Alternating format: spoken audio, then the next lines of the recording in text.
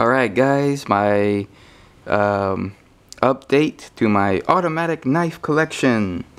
So I'm pretty sure you saw my Rizzuto Stiletto Milano video first. Now we're going into my entire automatic knife collection. Okay, so again, I'm gonna throw this in here because everybody, everybody has their own opinion and what you should and should not EDC, right? So before I get into it, this is one of my EDCs, a Finwolf cold steel, or made by Cold Steel. I have used this knife quite a bit, and it shows the wear on the edge of the blade. Okay, very sharp, beautiful knife, kick-ass. My Bird by Spyderco. You can see the blade on it. I use it more than the Finwolf. Okay, these both are lock back. These both are freaking sharp as hell. So if I can probably get a good zoom or focus in on the edge here, you can see very little chipping at the edge of the blade, because again, I use these more so than any other automatic knife that I have. Okay, you can see the handle is really scratched the hell up.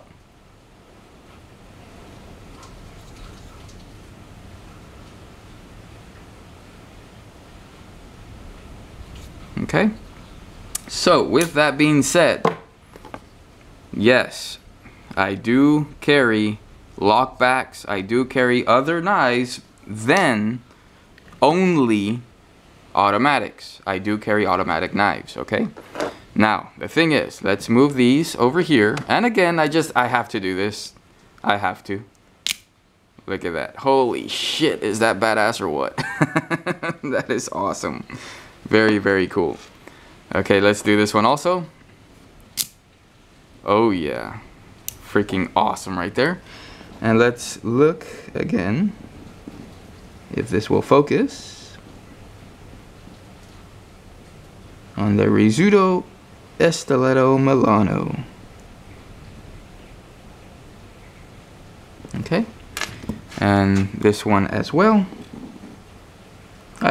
I can't get enough of just looking at these knives. They are awesome.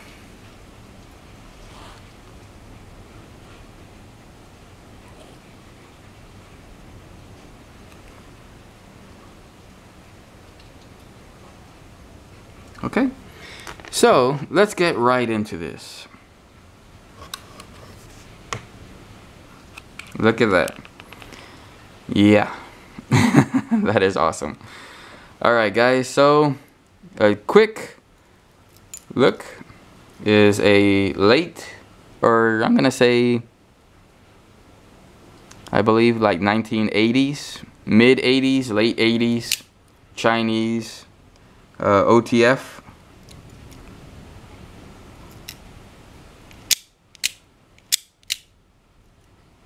So yeah, I had to buy this one. This one, the handle says Warrior on it. So let's, again, look at this.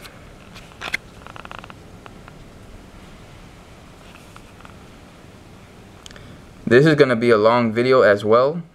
So if you don't like long videos, well, I'm sorry, but these are for the guys that have been waiting in my channel to watch these knife videos.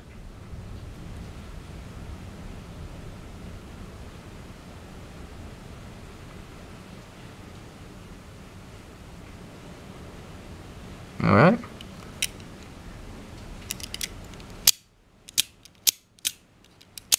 Okay, let's put that one there. Here's my other keychain. This one is mid 1970s, and this was made in Hong Kong. This is a pick lock, so you have to pick the lock to close it.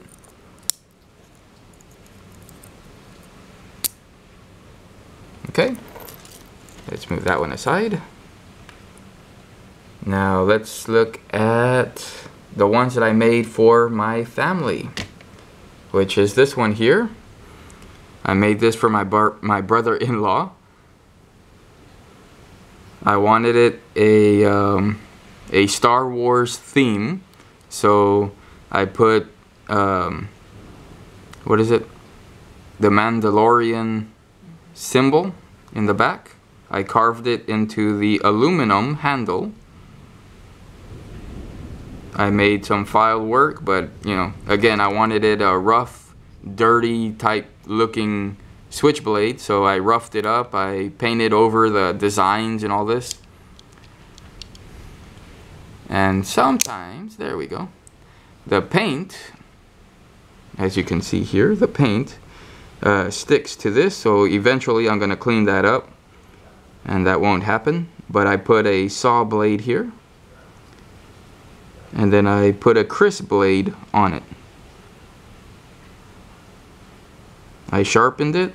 I took very good careful of how I was grinding on the blade to not take off the hardness, so it's still sharp as hell, and it's awesome. So these are one of the ones that are coming out today from China. Okay, my brother-in-law likes automatic knives, and he saw that I have been doing a lot of, again, customizing to the Rizzuto here, as well as this other one over here. And let's see this over here. I've been doing a lot of custom work to these automatic knives for the past few months. I learned a lot, and I got very good at it. Basically very good at it, making these. And this is for my sister right here. Again, she wanted aluminum handle. After the fact, I made her husband an aluminum handle. She's like, oh my god, that's so cool, I want that. Okay, so I made her an aluminum handle as well. I did file work to hers as well, so you can see that.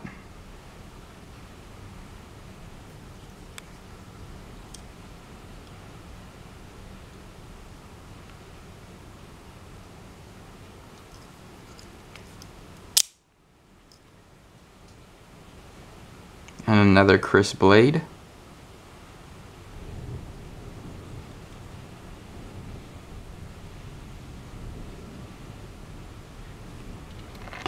And again, China.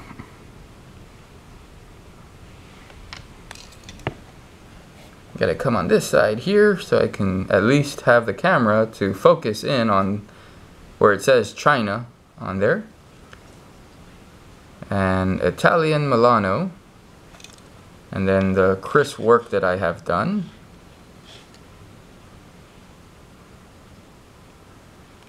And again, took my time. I always had WD-40, and when it would get very hot, I would stop. So, very nice blade, very good handle, just awesome work right here. Very, very cool. Okay, so those are gonna be leaving soon, as well as this one here I'm gonna sell to a friend of mine, an OTF, one of my older ones.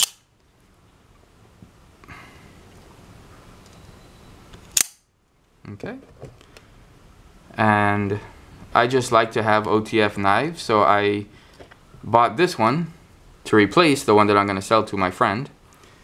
And this one is all chrome. And this one is I believe a Tech Force, like a Chinese company. So is that one. But you can see that this one's all nice and chrome plated. Very, very nice. I love it.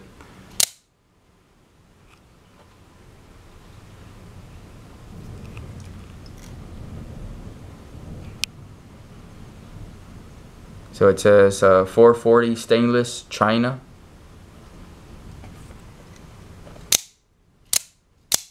Very, very nice blade. Okay, and then we have a AKC Italy right here.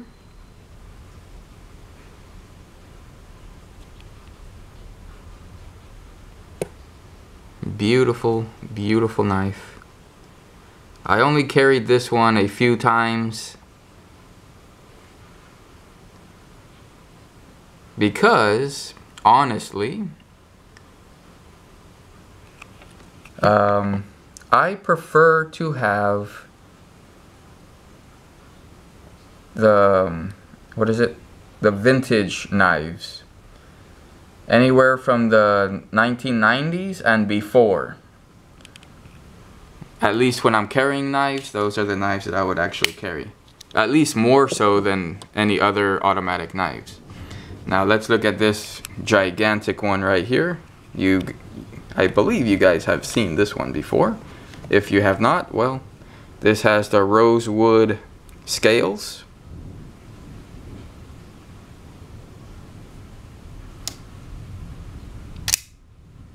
Again, AKC Italy.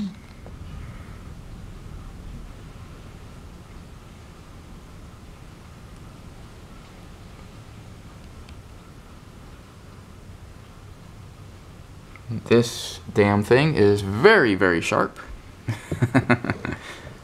Very, very cool. Look at that.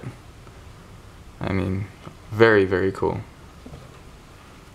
So it has the false edge on one side, sharp edge on the other. So this way, whenever you do carry it, right here, it's not going to cut your finger open. So it does lock. And then we come to the other lever locks. I'm pretty sure that you guys have seen before. These are made in China. But these are very, very well made. You cannot be disappointed when you buy these knives. Again, they clearly say China on them. These are very sharp. You can get these to be a razor blade if you sharpen it the right way. So again, very sharp, very fast and good lockup. No side to side or up and down or anything. I mean, they're very, very good lockup. Okay. And then here's another Chinese with a I want to say a rosewood, but it's not the same rosewood. You can tell the difference. This one's a darker one. This one has the brass looking tint to the actual stainless steel itself.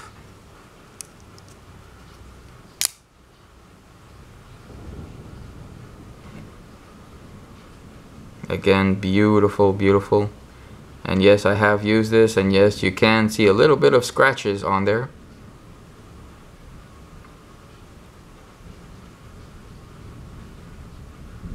And again, China, clearly you can see it.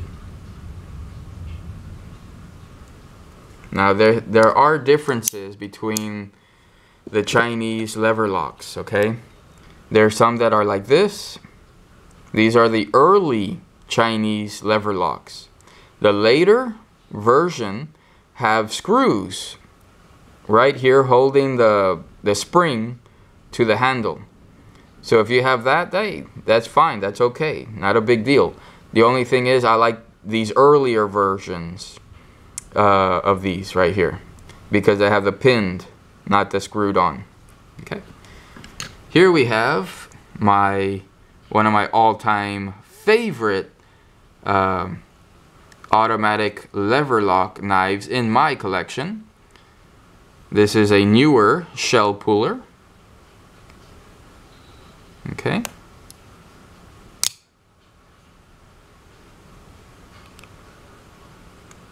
Very sharp. I have used this one quite a bit. I'm not gonna lie. I have used this one a lot.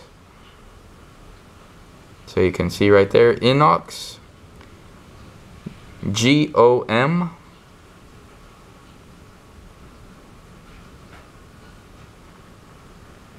It holds an edge very, very well. And it cuts even better. You can see up there on my ceiling I have my ID4, my Independence Day 4 alien attacker. But anyway, you can see it scratched up the blade a little bit because again I do use this one. I just love the vintage look. Again, it's a shell puller. I mean, come on guys, really? A freaking lever lock like the what is it, the knife in the movie The Outsiders, where Johnny gets his knife, pulls it out of his pocket and then opens it. That's freaking awesome right there, man. Freaking badass. I love this knife, and this is one of the knives that I do EDC all the time. I just love it. It has, I believe, buffalo horn handles right there. And the spring is a one-piece spring, as in the spring is attached to the actual spine of the knife. And this one is one hell of a knife. I mean, seriously. You can hear it close. You flip this, I mean, you can hear the quality. Okay. And this thing, fast and hard lockup, man. Beautiful. Again, this is, if I could have a Hubertus or a Springer, there's several other companies that made them back in Germany. I would love to have, but again, I don't. So this is the next best thing, and that goes with the Rizzutos. So I'm gonna put that right here with them, because that's my knife right there. Here is the Vietnam era Paratrooper, USA made, and it is made by, if I can have the camera focus in on it, Schrade Walden, I believe.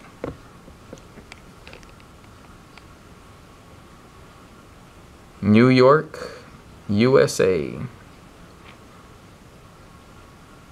And again, you guys that follow me have seen this particular knife before. Again, it is vintage Vietnam era. It has very light scratches on the blade, as you can see right there. But overall, I mean, damn, it looks like it has never been used.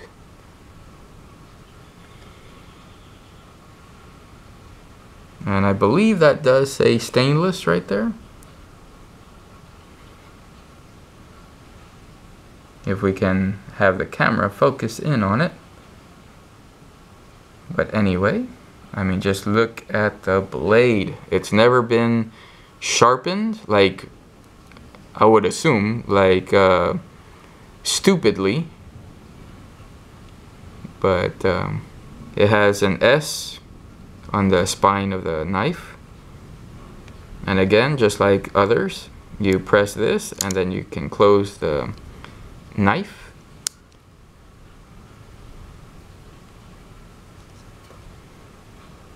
The handle is not cracked, it's not missing, it's not rusted. It is beautiful. A little bit of wear right here, scratching. So you move that up, that's your lock. You can't open it. You slide this down and it fires. So very, very cool, guys. Okay, so let's move this one over here as well, and let's start getting into the vintage knives, okay? Well, there's one that's actually newer, which is this one here. This is a real Italian, or real Italy made. It's made by Bill D. Shivs. Okay, this is a Leverletto. When I got it, it had rust down here. I sanded it, I polished it a little bit, and I took off all the surface rust. This is nickel plated, the bolsters. This is staghorn.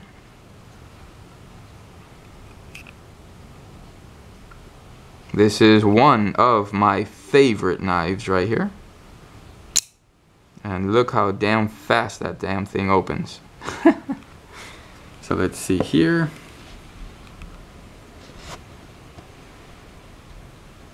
If I can get the camera to focus in on the AKC laser etched Italy. There you go.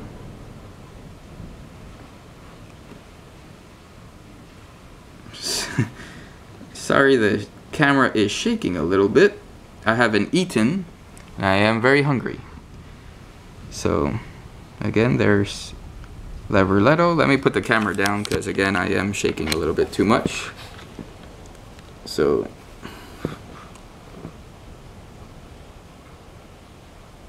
Leverletto by Bill D. Shivs. And then you saw the AKC Italy.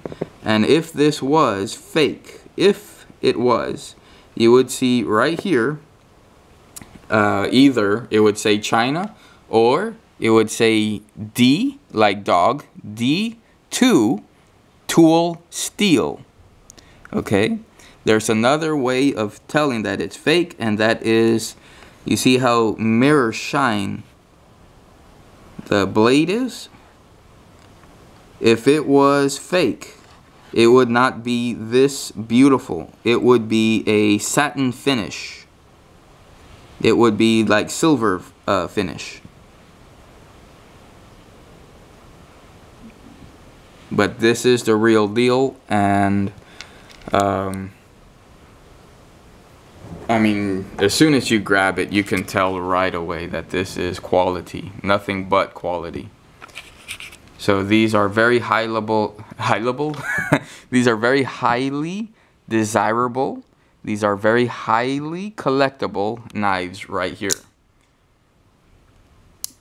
Okay. So I'm gonna put this one over here with the rest of these others that I absolutely love. And I'm going to end right now, and I'm gonna pick up. We're gonna talk about the actual vintage knives. All right, guys? Okay, see you there. Bye.